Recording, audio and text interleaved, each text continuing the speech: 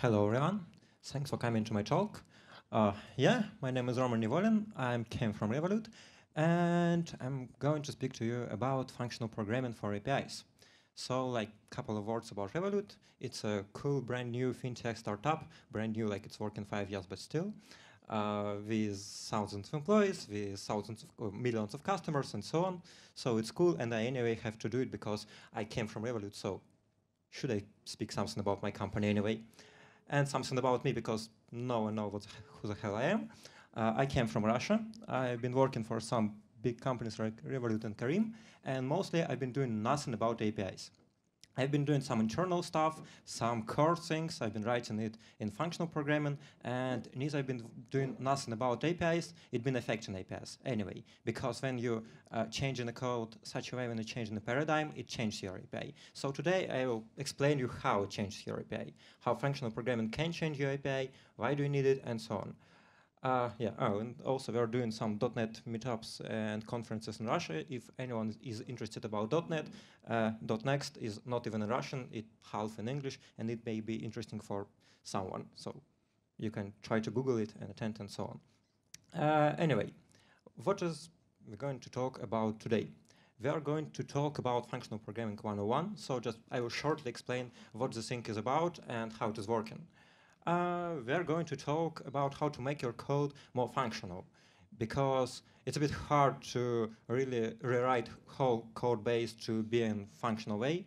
Honestly, just a short spoiler, it's even impossible to write an enterprise application fully functional, really impossible. But I will give you some tricks how to do it more functional and how to give some advantages from take advantages.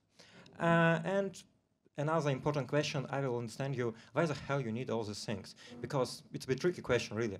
Functional programming is cool, but sometimes people don't even understand why they're doing it. It's just cool and okay, why not? So let's start with some short functional programming explanation. It's really a hard thing to give some, I don't know, good description of functional programming in short.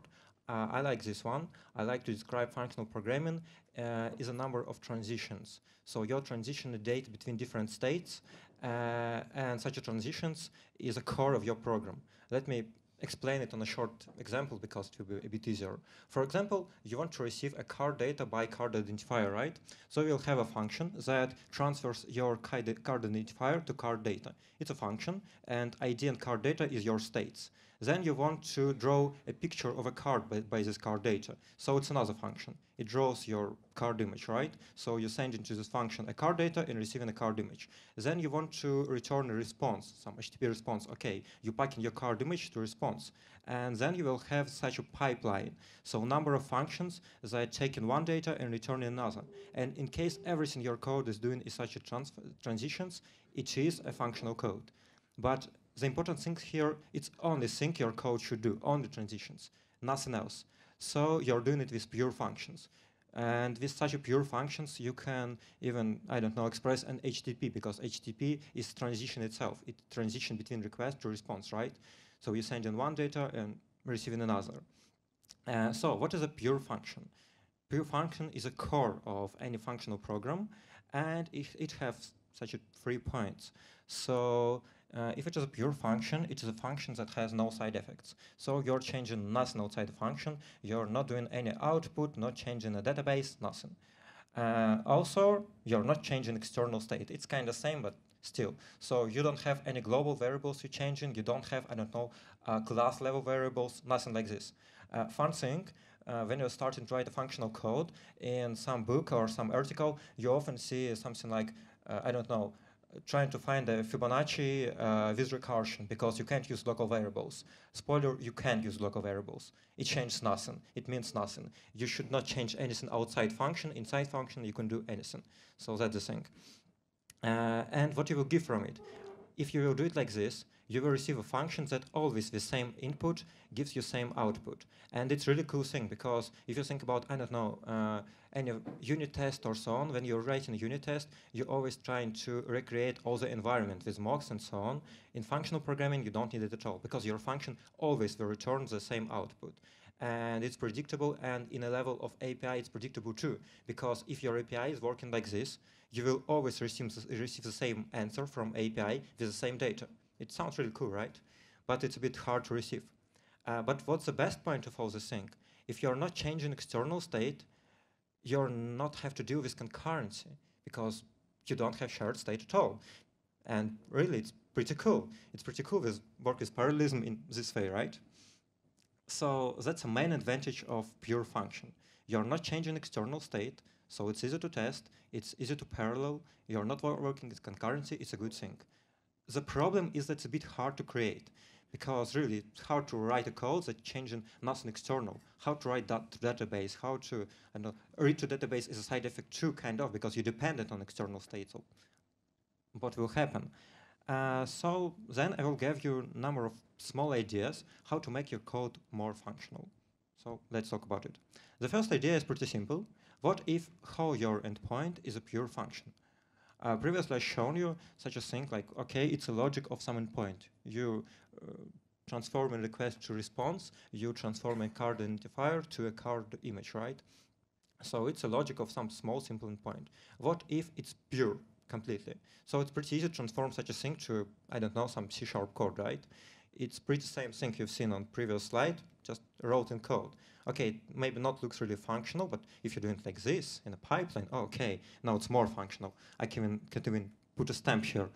Still, it changed nothing. It's pretty same code. But what advantage it can give to us, such an organization of logic? All the functional things. If anything you're using here is a pure function. But here is a number of things that a bit hard to organize like a pure function. For example, how you're going to deal with validations and authorizations. It's a bit hard to write validation as a pure function because, let me explain. For example, you have such a function, it's given a request, you're returning, I don't know, something named validated request. So you can be sure if something has this type, it's absolutely valid request. You checked it previously. So it's cool, but how such a function will work? What it can return if we have no valid request. So in case request is valid, it's obvious, right? Returning a valid request. Everything is cool. But what are you going to do if your request is not valid? It's a question. And for this question, here is two answers. One is fully cool functional, and another is like common developers used to do, some trick and so on. So let's start with fully functional thing. As far as it's functional, I will show it on some scary function language. This time it's F#, so you can be scared, but still it's just 2 slides with code, nothing hard. So in such cases, in functional programming, we used to use result types. Result types are described usually with algebraic data types. So it's a type that can have multiple states, and in each state it have different data. In this case, we have 2 states. One state is a good result, and another is an error. In case of good results, we're just having a data inside of it. In case of bad results, we're having some error message. So in case of validation function, you can just return an error message if it's invalid with some message, with some ID, I don't know, anything. And in case it's good, you're just receiving the data from it. So, and then all the functions are binded with specific bind function. This function do nothing but just checking the result of previous function, which is the result type. And in case we have some data, this data is sent into another next function. For example, you validated a request and then sending this valid request to receive an ID from it function, right? So, and you're sure it is a valid request. And in case it's an error, we just throw an error to a next function. So we are doing nothing. But there is some bad news. In non-functional programming languages like Java, C# or anything else, it's looking pretty weird. I mean, functional guys are used to use it even in functional languages, and I'm feeling pretty cool about it. The same cool as Harold. So I'm really nice about it, but still, usually people don't like to use it. There is a good article about it that Vladimir Horikov wrote. He have a cool 4 articles about functional programming application in C# or Java and other common languages, not functional. And in comments, there is pretty much feedback like, oh, okay, it's looking cool, it's interesting, but come on, why code became that weird? And that's the right answer, because code really becoming weird after it. So there's another solution, like common solution for C# or any other language. We can just throw exceptions. So another idea is to use business exceptions for error processing. Maybe not error processing, just business error processing, but still, we can use business exceptions for it. So let me shortly explain the idea. For example, in this function of validation, we're just going to throw some exception that named, I don't know, invalid request exception, pretty common practice. And such an exception receiving some data. In this case, we are just getting a request to it because, okay, request is invalid. We are giving a request to this function, and we can check is it okay or not. And then in this, yeah, I changed an example in last moment, as it usually happens. So okay, another example. We want to validate some amount, right? In the same validation function, okay, we're validating it, we want to return an amount in case everything is okay, and in case it's not, we throw in a business exception. What we have here, in such an exception, we given an amount to it, and inside of an exception, it inherits from a basic validation exception. So itself inside have just a signature that's thrown to a next exception, an exception message, and I don't know, some data we can need. So data we can need here is amount that is invalid, so we can check it later in our API response. What was the problem? Then in our basic validation exception, we are calling another exception, it's just a business exception signature, with a payload that we built in previous exception and some HTTP status code and a message and so on. So what we're receiving from it? We are throwing an exception. We got a pretty readable code because it's pretty obvious what happens when we throw in invalid amount exception with amount, right? And inside of it somewhere we building an API response with HTTP message, with error code of our internal application error code, with payload and anything else we can need. What's the advantage of it? Is that, okay, here we have the whole signature. It's a bit hard to read, but still, just because the slide is small. So what we're receiving from it? We're receiving from it same API responses for all errors, and we are processing it only in one place. In some place where we catching all these exceptions, it's some global exception handler, common thing, and we are never processing it inside of a code. So we're receiving from it the same API responses for all messages, and it's pretty cool because usually API error responses are a mess if it's not built in a cool way. So then our pipeline is becoming like this. So just adding two another functions like authorization and validation to the start of it. And the good news here is that the result of authorization function, for example, is authorized request. What's good? The good thing is that in case we want to receive in some function only authorized request, we just have a signature of this function authorized request, and we can't send in this function any request that is not authorized.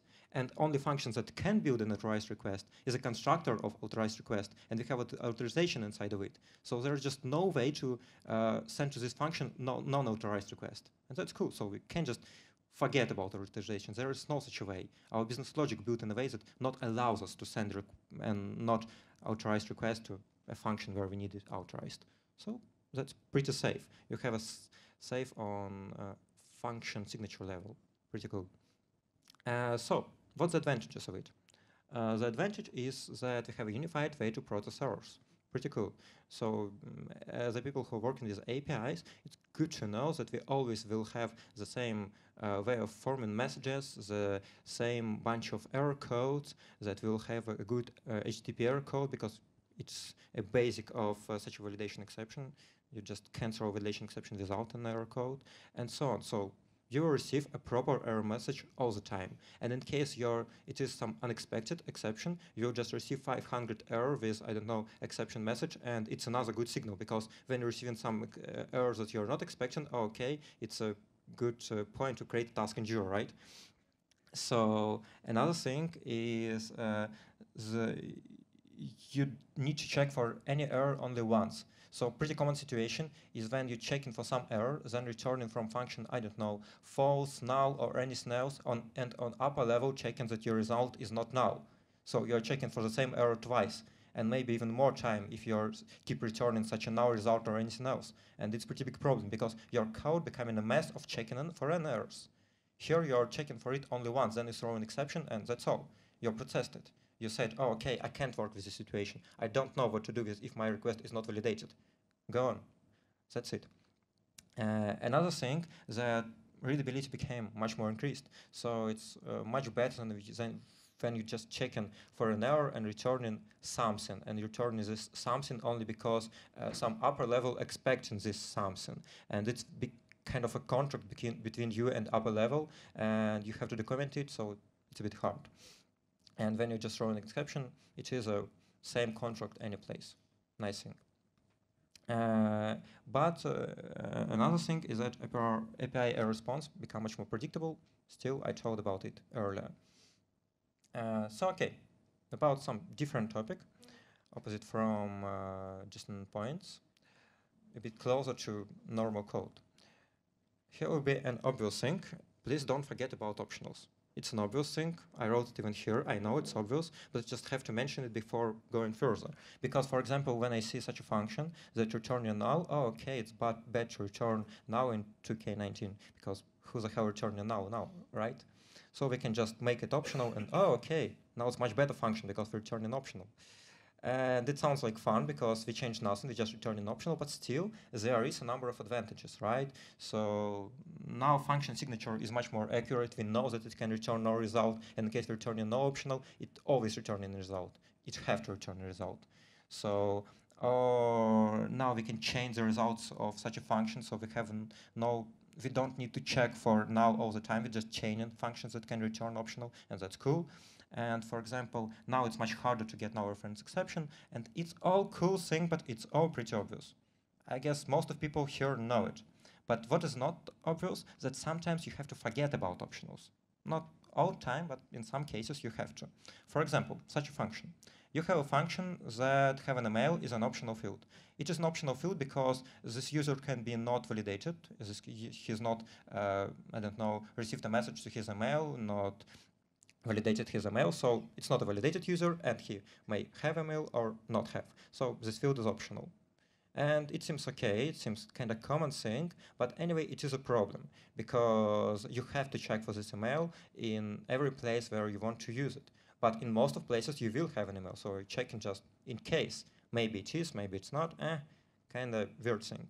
So functional way of doing this is just to create two classes. And okay, it's a bit stupid thing because you're used to don't repeat yourself and so on, to write less code, to write less classes, and sometimes you should not do it. Sometimes you should consider about duplication, about not using optionals, about not using so, because your class is a state. It's an exact state, and validated user and not validated user is two different states. So you should consider creating a different classes if it is a different state, even if it has the same fields. So you should think about it, and it's kind of trade-off. What is trade-off? So this trade-off is about we don't need to check and empty all around. So in case it's an optional, anytime you're using this field, you're checking it for empty. Gross. Nothing good. The type became much more self-descriptive because when you see validated user type, you know it's goddamn validated, right? So you don't need to check any field, you just have a signature. It's telling you this. In case function receiving a validated user type, oh, okay, it is validated. Cool. So yeah, and this function signature can obviously request a type with this field. So it's not receiving some common type, it's receiving exact type it's need, exact state. And again, the function signature this way is exact transition between the states. So transition not just request to something, you transition validated request to something. And you know it is validated, authorized, and so on because it is, because you have a signature. That's cool. But the bad news is that you have to write much more models. So in such a simple example, it's simple, but usually you're writing really much more models and sometimes even endpoints, because sometimes when you're starting to rewrite such things, you're receiving much more endpoints. What's another advantage of this is that you're starting to think about a code from the business side. So when you're trying to understand why this field is optional, you're thinking in a business way. So, okay, in this step, I just cannot have this email or I can't have it. And thinking in a business way, you're creating a business task. So in this endpoint, I need for business task an email, and in this endpoint, I don't need it. So it's a good thing for developers. It's moving it to think in a case of a business problem, not just of case of writing code. And that's a good thing. So, okay, another thing about this validated user class, there is still one thing I can improve. It is an email field. Why it is in string? So email is kind of string, right? You wrote it in a string field and so on, but why it is so? Only because you can use a string for it? Okay, maybe you should not use string, maybe you should use some microtype. So idea is to use the microtypes. It's also named like avoiding primitive obsession. So the common idea is that when you're using a microtype opposite from just a common type, you can receive a number of advantages. I will shortly show it. So the first one is pretty obvious. You can just set up a random string to a mail field, right? So such a thing is not working anymore. You have to set up an email here, and it's not an email type. And you can say, oh, okay, I can fix it easily. Boom, now it is an email. And for this, we have second advantage thing we can do. We can just use a validation inside of it, right? So and in case you put a validation to your model creation, you have no chance to create an invalid model. So for example, we have this email model creation. Okay, we have a constructor that call invalidation on construction. And yeah, there's just no way to create an invalid email. If we see an email model, okay, it is validated. You're pretty sure about it. And you're writing code not thinking about it can be invalid. Good news. So function signature becomes much more accurate. Again, it's an obvious thing, but it's working cool if to show, I don't know, such an example. For example, I have a function that receiving some card ID and returning a card. And the question here, what is this card ID? It can be primary account number, it can be some internal token, it can be anything else. So it is just some string. We don't know what it is. Or what if we want to have two functions, one returning a card by pen and one returning a card by token? Oh, okay, we have to create two functions that named find card by pen and find card by token. Why? If we can just use function signature. It made for it. So boom, we can make it like this or even like this. And this way, function signature tells us everything. So it's a good case of functional programming. If you wrote a good functional code, signature always tells you everything. That's a nice thing. So ideas to consider as a result. Try to make your functions and endpoints as pure as possible. It's a bit hard, but there is a number of methodics for it. For example, CQRS is kind of a think about it. CQRS about separating your reads from writes and so on. It is an obvious thing, but if you are thinking about it from a point of functional programming, you see the outcome. Because it's easy to scale, because it's easy to test, it's obvious. So you have to consider thinking about CQRS, or even when you're not thinking on endpoint level, when you're writing any function, just think, oh, okay, do I need this external state change here? Maybe I don't need it. Maybe I can write a function without it, and it will be the same. If you can, it's cool. Now you have a function that's much easier to test or scale or anything. So please just think about it. It's not really hard. It's just a way of thinking. Another thing is using business exceptions for error processing. It's really that cool thing that I consider everyone, if you're not using it, just came back, see your code, and okay, maybe I can use it. It's very universal. You can use it any place, and it's really cool. Seriously. For any web application, and even not web applications, it's the most unique, powerful way in object-oriented languages to do such a small kind of functional thing. Third thing is that you can use optional as a return type, and please avoid using it everywhere else. Because when you're using optional as a field of your class, it can be a problem. Sometimes it's a trade-off. Sometimes you just don't want to write a plenty of different models, endpoints, and so on, and it's much easier to make one small optional or number of optionals or 10 optionals, maybe 100 still. So sometimes it's much easier, but you have to consider that it is a trade-off. So you're receiving some problems of it, and maybe if you just create 2 or 3 models, it will be much better. And don't be obsessed with primitives. It's another pretty cool thing, so sometimes you're doing it even not noticing it, but amount in your application cannot be a primitive too. I don't know, any message, anything that has some specific, anything that can be validated should not be a primitive.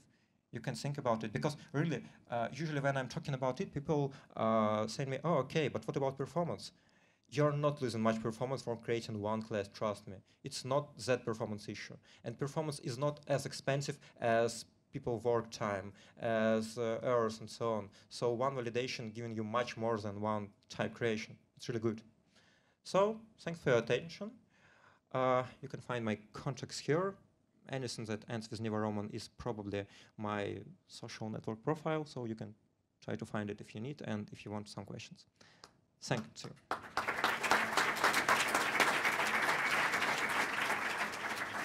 Thank you, Roman. Any questions? Anybody? Yeah?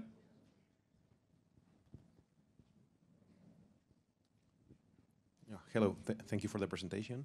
I had a question around the unit testing. Mm-hmm. I mean, do you have any pointers about how to unit test this functional programming? Because, I mean, unit testing, as far as I can remember, is pretty well tied to primitives as well, right? So how do you, does any language that support functional programming have specific libraries for this unit testing, or how does it go? At first, it is not a problem when you have tests for your primitives. So if you are creating any such a type round primitive, microtype, you can test it too. So you're testing validation here. And then you can use this primitive in your microtype. Okay, it's now not really unit test a bit because you're losing a bit of unit, but still, if you see failed test to your wrapping between primitive and unit test failed, you know it's a problem with primitive. So still. And in other cases, it's working even better than with object-oriented because you're not changing external state, so you don't need much mocks and so on. Good point. But yeah, there is such a problem that it is a bit less unit when you're using types that have its own logic. That's a problem. You're right.